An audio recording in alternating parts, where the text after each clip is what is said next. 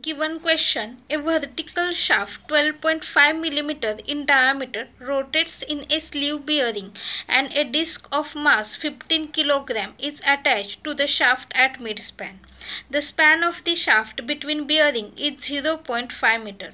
The mass center of the disc is 0.5 mm from the axis of the shaft. Determine critical speed of rotation of shaft.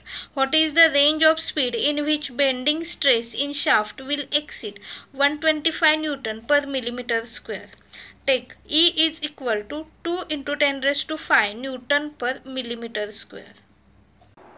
Let us understand given data with the help of diagram. Diameter of the shaft is given 0.0125 meter. Mass of the disc is mentioned 15 kg. Span of the shaft in between the bearings, that is this length L, is given 0.5 meter. Now the mass center distance from the axis of rotation is given. Now this mass center is known as center of gravity point G, and the distance from the axis of rotation, that is this distance E, is given 0.5 into 10 raised to minus 3 meter. Bending stress is given in Newton per millimeter square, but standard unit is Newton per meter square, so we have to take 125 divided by, now 1 millimeter is equal to 10 raised to minus 3 meter. So 10 raised to minus 3 bracket square. So if we take here this 10 raised to minus 3 bracket square, that means 10 raised to minus 6. If we take this 10 raised to minus 6 in the numerator, then 125 into 10 raised to 6 Newton per meter square. Then modulus of elasticity is also mentioned in Newton per millimeter square. So we have to multiply this term with 10 raised to 6. So here 2 into 10 raised to 11 Newton per meter square. Now as per this given data, we have to find out critical speed of rotation of the shaft. Now at the critical speed, shaft rotates at its natural frequency. That is, for the critical speed, if we use suffix c, then we can say that omega c is equal to omega n. And we have to find out critical speed, that is nc. So how to find out? So we have one relation, that is omega n is equal to under root of k by m. Here k is the stiffness of the shaft. Now to find out the stiffness k of the shaft, we have to first find out delta, that is the static deflection in the shaft. So what is the formula to find out this k? So k is equal to W by delta, and this delta is nothing but the static deflection. So we will first find out delta, that is the static deflection in the shaft. Now it is mentioned that the shaft rotates in sleeve bearings. So we will use here the type, that is the shaft fixed at its both ends. And now when the shaft fixed at its both ends, then we have formula for delta is equal to WL cube divided by 192 EI. Now how to find out the value of I? So for the value of I, we have formula pi by 64 d raised to 4, where this d is the diameter of the shaft, and that is mentioned in the question. So when we calculate this, then we will get the answer 1.19 into 10 raised to minus 9. So we will put the value. So what is this W? So W is 15 into 9.81, that is m into g. So we can write here W is equal to this m multiplied by g. Then L is given 0.5 cube divided by 192. E is given modulus of elasticity 2 into 10 raised to 11, and I is also calculated 1.19 into 10 raised to minus 9.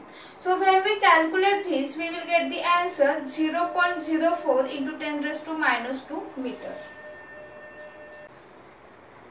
Now we will use the formula K is equal to W by delta, that is equal to mg by delta, and when we put the value, we will get 367,875 Newton per meter.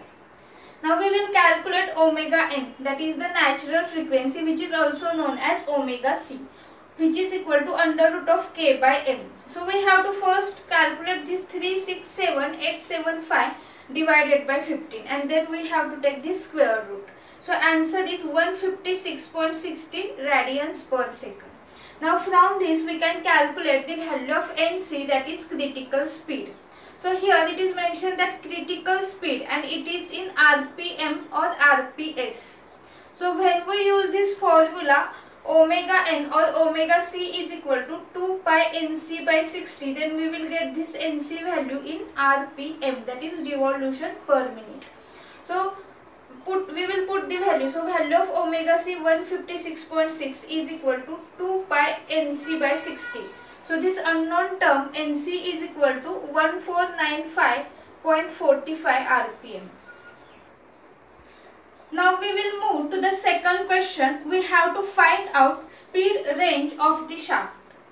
If we observe this diagram, the shaft rotates with angular velocity omega 1. And when this shaft rotates, it is subjected to the additional dynamic load W1.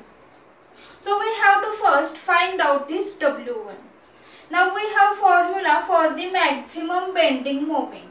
So we know that when the shaft rotates, then there is the bend in the shaft. And the formula for maximum bending moment, that is Mmax, is equal to W1L by 8.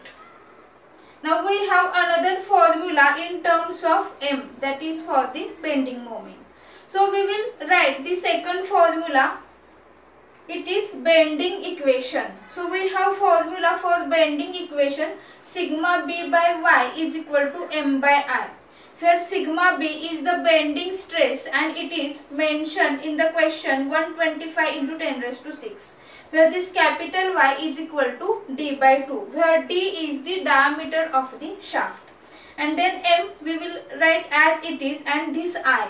So value of I, that is the inertia, pi by 64 into D raised to 4. So here we have to write D raised to 4. Now when we simplify this, we have to find out this value of M. So we will transfer all the terms, that is this denominator term, to the left hand side. So when we simplify, then M is equal to pi by 32 D cube into 125 into 10 raised to 6. That is, this term is sigma b. Now when we calculate this, because D is known, that is diameter of shaft is mentioned in the question. So when we calculate, we will get the answer 23.9. So now we will compare these two, that is, this is the first equation and this is the value of M. So when we put this 23.9 is equal to W1L by 8, then we will get the value of W1. So L, that is the length of the shaft, is mentioned in the question 0.5. So W1 is equal to 382.4 Newton. When the shaft rotates with angular velocity omega 1, then the geometric center point S, which is originally at this center line, it is getting shifted by distance y, and this y, that is the deflection in dynamic condition, and now we have to find out the value of y. So we will compare the values for the deflection as well as load in static and dynamic condition.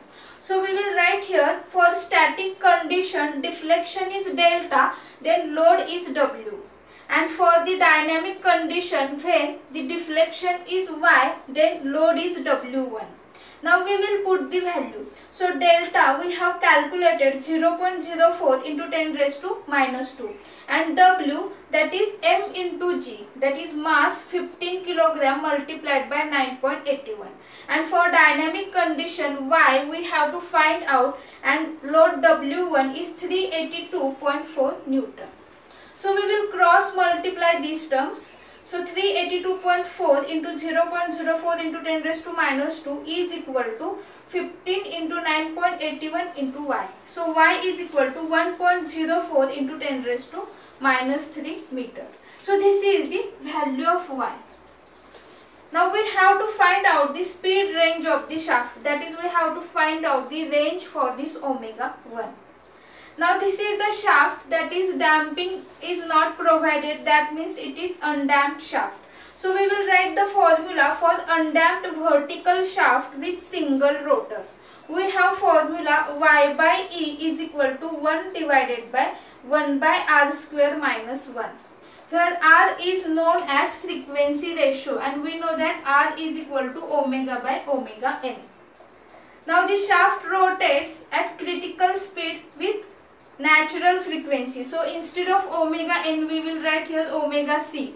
And is this omega, that is the angular velocity of the shaft. So for this question it is omega 1. So how we can write here 1 by R? So 1 by R we will write here omega c by omega 1.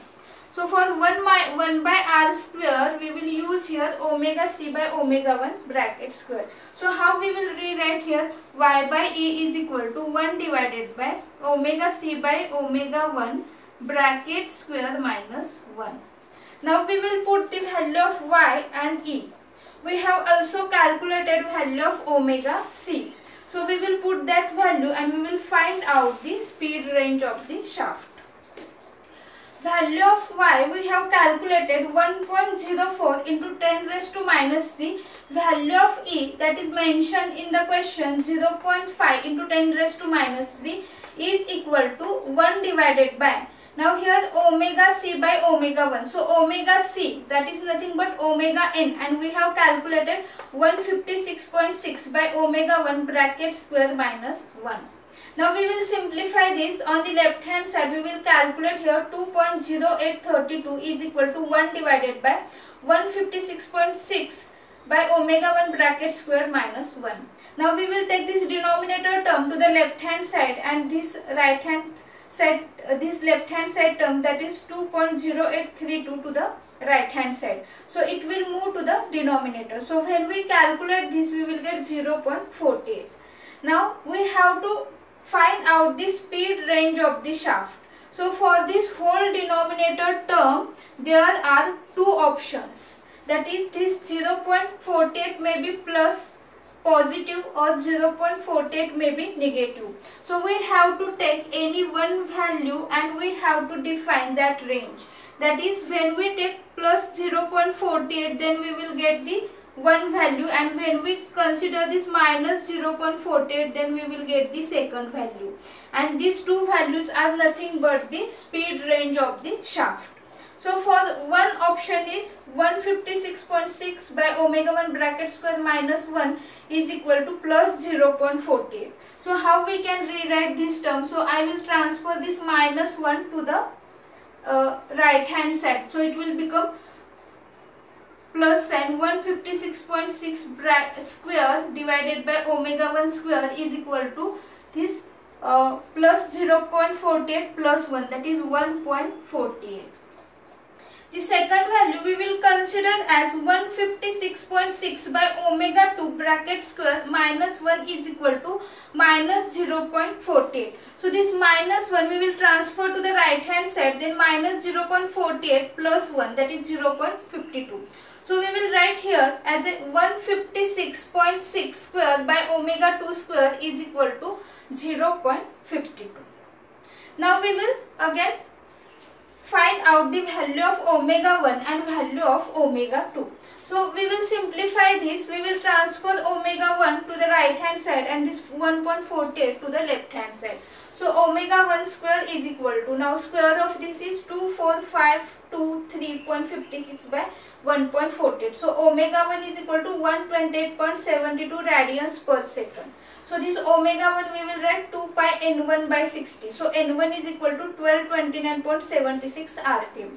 So this is the first value. Now in the same way we will find out the second value. Omega 2 square is equal to, now the square of 156.6 is this divided by 0.52, which is 217.16 radians per second. So omega 2 is equal to 2 pi n2 by 60. So here n2 is there and n2 is 2074.69 rpm. So this is the speed range of the shaft n1 and n2.